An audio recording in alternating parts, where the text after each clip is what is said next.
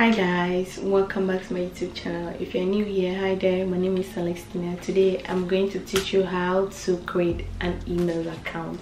So if you don't have an email account, it's good you have one because it's a form of communication, professionally communication kind of.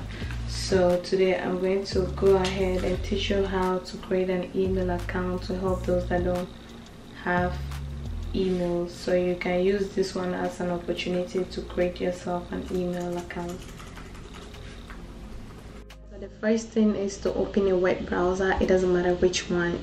I'm using Chrome right now. You can use any one you want, and you go ahead and type google.com and search for google.com.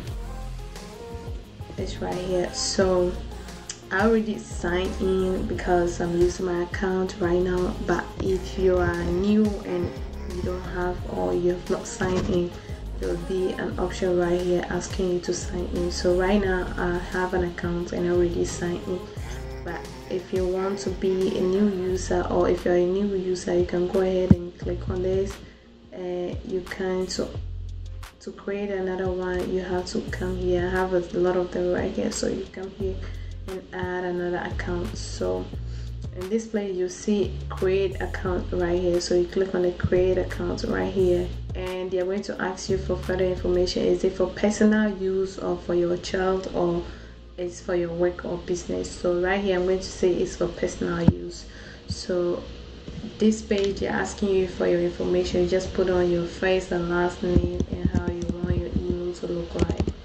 So I'm just going to keep my first last name to be example, and my last name to be example as well, and here will be example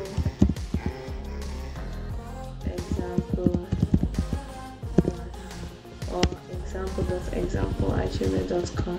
That is how I'm going to. Okay, and here, okay, it will tell you if your username is taken or not.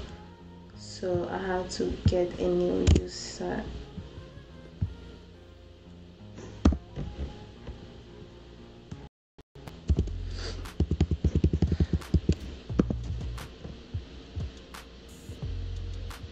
Okay, they're suggesting I add numbers.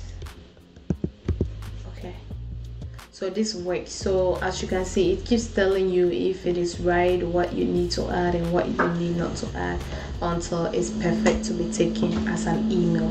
So the second thing is to come here and create a password that you will remember, and a strong one, of course, because you want to make it secure, and it has to be 8-letter words with a mixture of numbers and symbols and letters. So next thing is to just go ahead and click on the next sign, and you can put your phone number right here. It's optional, you don't have to. And recovering email too is also optional. This one, it recovers your email if you can't log into your email in the future and you have additional email. You can just give your login information to that particular email, and then you'll recover your email. And this is your birth, and then your gender and the birth. I'm just gonna put any day there, like 2022 20.